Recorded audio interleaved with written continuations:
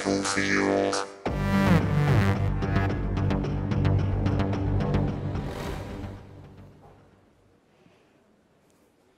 During our time as medical students, Maxus and I witnessed many people suffer from untreatable diseases.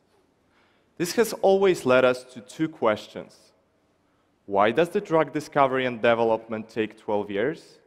And what can we, having a background in both chemistry and mathematics, do to fix this? For each drug that makes it to the market, as many as 20,000 drug-like molecules need to be made in a laboratory for testing, in a process called chemical synthesis. Designing how to synthesize a given molecule is highly inefficient and prone to errors. It involves chemists manually digging through tens and hundreds of scientific publications.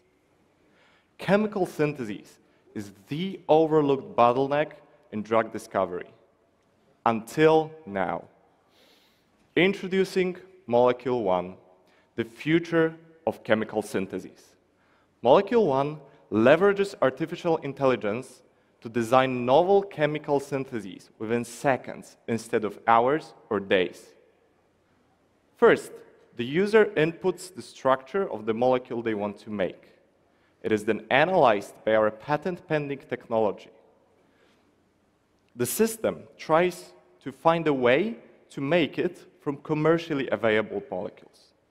Finally, found ways are ranked according to user-preferred criteria, presented to the user, and supported with lab-tested evidence. Let me show you how it works. Move to the demo, please.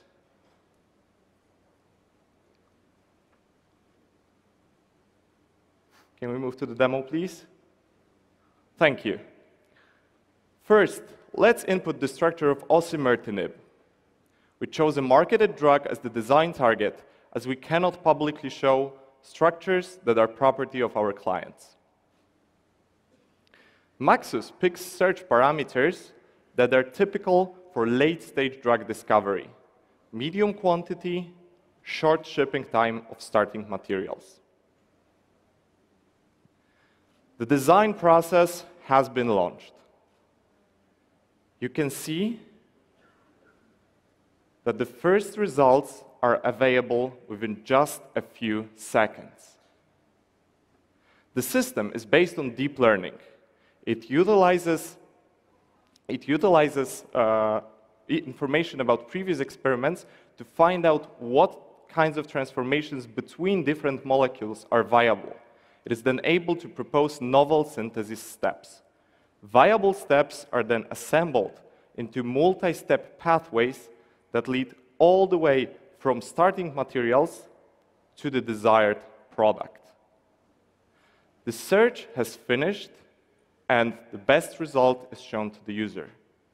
On the left side of the screen, we see the molecule, one that the user wanted to make. With the 8 of different colors, the user is able to trace each atom from the target molecule all the way back to starting materials. Let's take a look at a particular step. It is possible to dive into lab-tested reference for this step.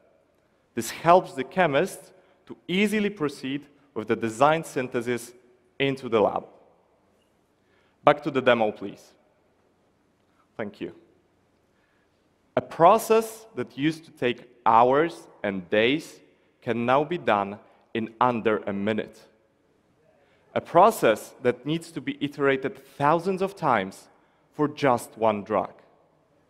The synthesis target osimertinib is used to treat aggressive forms of lung cancer. It brought $1.9 billion in revenue in 2018. The product that you have just witnessed in action is the work of this exceptionally talented team, which every single day bridges the gap between chemistry and technology. Software of our competitors does not utilize AI to leverage chemical datasets for synthesis planning, and often has trouble generalizing to novel molecules. Also, their software looks and interacts with the user like it was created 15 plus years ago.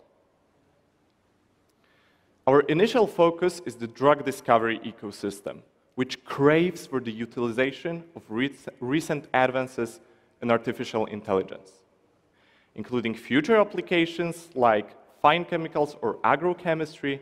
It's a $500 billion market. We use SaaS paid by number of seats or data points, and we have an enterprise tier with custom integrations and optional on-premise deployment. Molecule.one has several partnerships with industry leaders. eMolecules, the leading marketplace for molecules.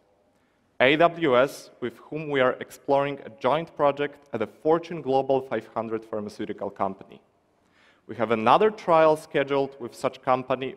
We have a trial scheduled with another such company within 2 weeks, and right now our software is evaluated by a medium-sized drug discovery company. Make medicines faster. Cure patients faster. Go to Molecule.one today and optimize your synthesis pipeline.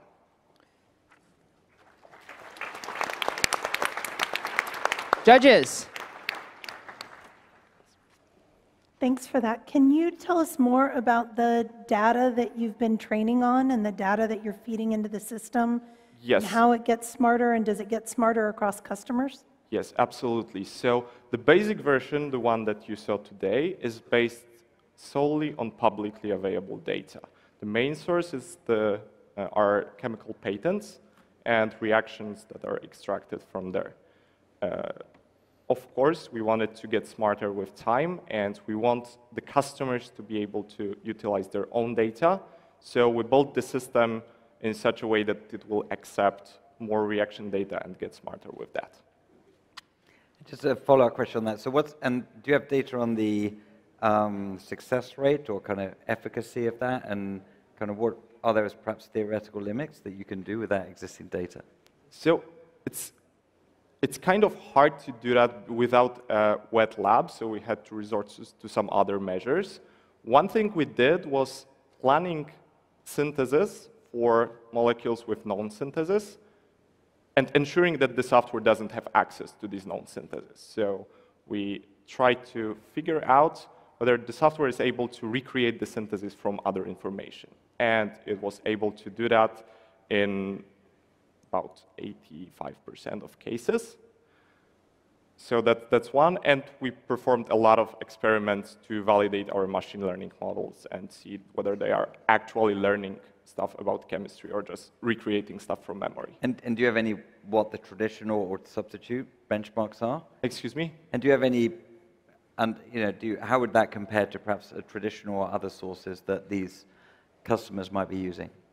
So the thing is that if you use traditional source like our competitors, it's very hard, for example, to plan a synthesis for a novel molecule. So it's practically impossible in most of the cases, and that's what we want to do, because drug discovery needs new molecules. You can't just recreate molecules that have been constructed in the past. And comparing to the traditional pen and paper approach, it's much faster with a similar accuracy rate.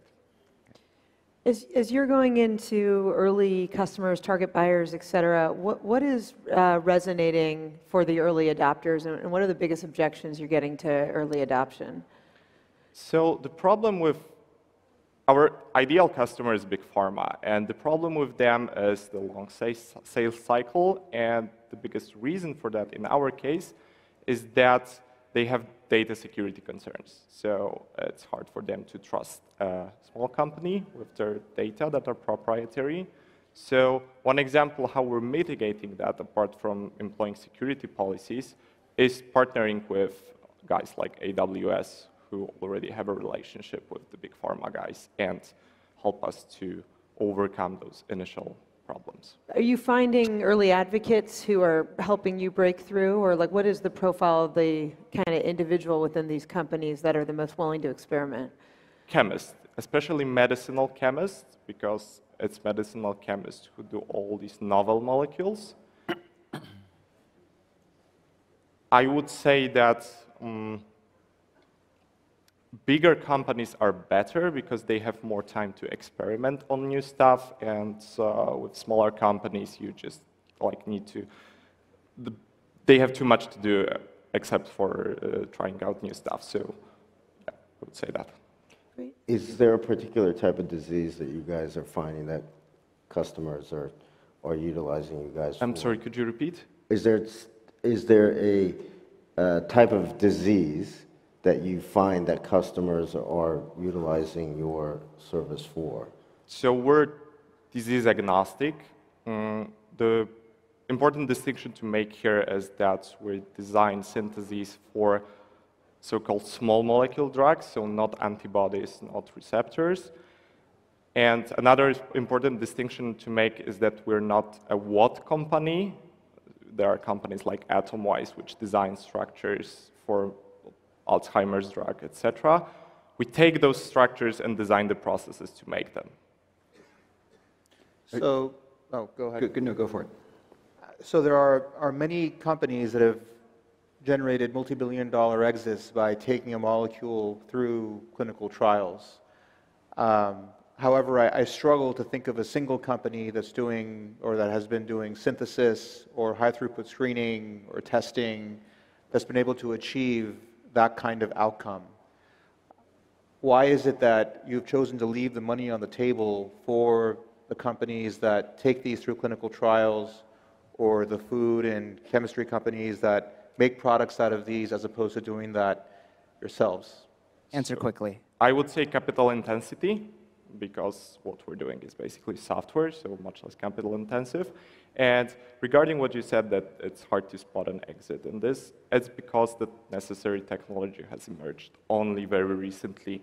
The neural nets we're using were designed last year or even this year, and we're constantly trying new stuff, so that's the reason. All right, one more round of applause for Molecule.one.